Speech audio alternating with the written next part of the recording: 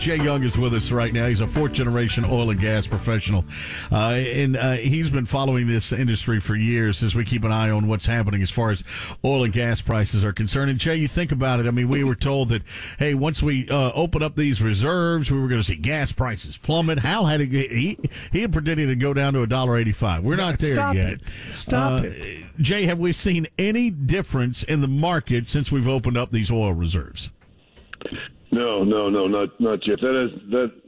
That's a longer term. It takes 6 months, a year and a half to even think about that helping our supply. I mean, right now we're seeing oil prices down, over the last couple of weeks, which is great for the consumer.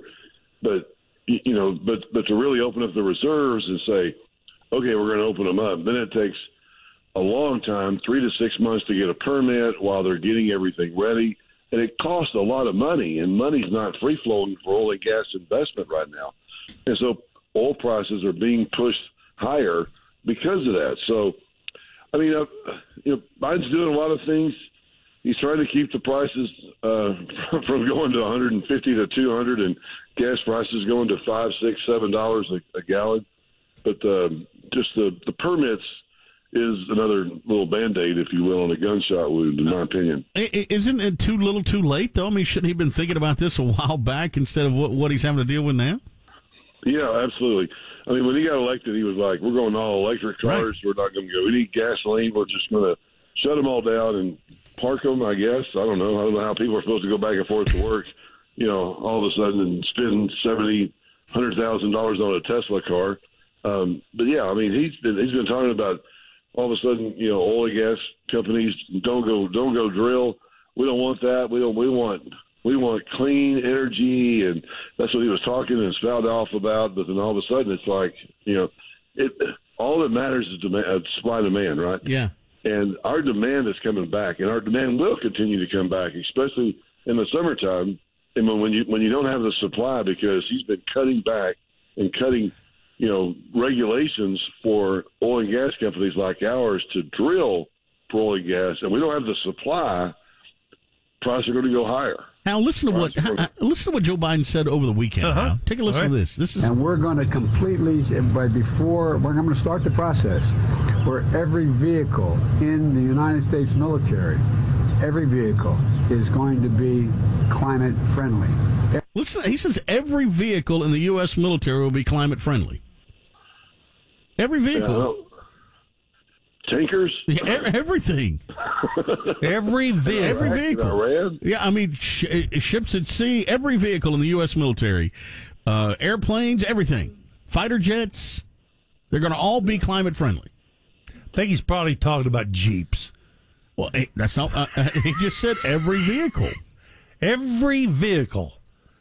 Meanwhile, China says, we're going to hold off on this climate-friendly stuff for a while. Did you see that? They're going to drill away. Yeah. They're hitting it heavy, and they're going to say, that climate change thing, we're going to have to put that on the back burner. It's crazy what's going on. Jay, hey, Hal's asked this question before. Could Governor Abbott, could he supersede what's happening on the federal level and just say, you know what, we're going to open up?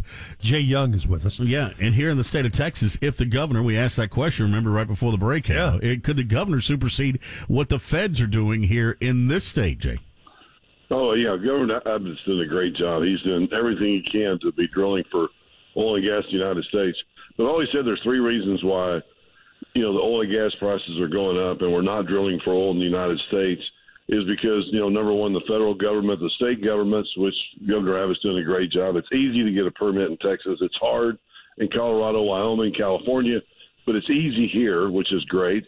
But the second reason why oil and gas prices have gone up is because, public companies are not drilling. I mean, even Pioneer has said, hey, if oil goes to 200, we're not going to increase our rig count. We're not going to continue to drill because of people on their boards are just saying, we want you to send money to us. We don't want this. Like, the third reason is because of all the private equity companies that invested years ago back in the shale boom and lost money. And that's what they don't want to see happen anymore. Public companies are like, we have people on our board that want to go green. And I've coined the term greener, but they just don't want to see oil and gas drilling. So public companies aren't. I mean, it's private companies like ours, that are the ones that are out drilling for oil and gas right now in the United States. And I don't have the money Exxon does. I mean, they've got tons of money. Pioneer Natural Resources. All these companies right now are just not putting rigs back to work. I mean, Exxon makes $6 billion last quarter or 2 quarters ago, and they spend $10 billion buying back their stock. Instead of putting that money to work like they would have years ago, they're buying back stock. They're sending dividends out to clients. That's what they're doing. So it's not just, the federal government or even at the state level. It is these public companies that are just not going back. So I wrote in my book, the upside of oil and gas investing, which you can go on our website and, get more information. But how can you take advantage of this? Is oil and gas investing right for you? How can the consumer be paying, $50, $60, now they're going to be paying $80, $90 to fill up their pump? How can they benefit from this? And because that's what it's all going to boil down to. I mean, you can't control the price of oil and gas, but you can, invest in it. Find a small oil and gas company that's on the public markets that you want to invest in. That's what I would recommend right now. You have to do something like that, or you can do something like ours is, we have private placements where you can get benefits, tax benefits, and monthly income. But as long as the demand is strong, and if you look at the next 3-5 years of where the demand for oil and gas is going to be, it's going to remain high. It's going to remain high. You can't just throw all these vehicles in the street and just go, okay, we're going to go totally battery. We are going there, but it's just going to take a lot of time. And so our demand will stay stronger for a long period of time. And that's why oil prices will stay up. And as long as it's there and our supply is not there and we're not drilling for oil and gas like we were before the pandemic, prices are going to stay strong. Thank you very much, Jay.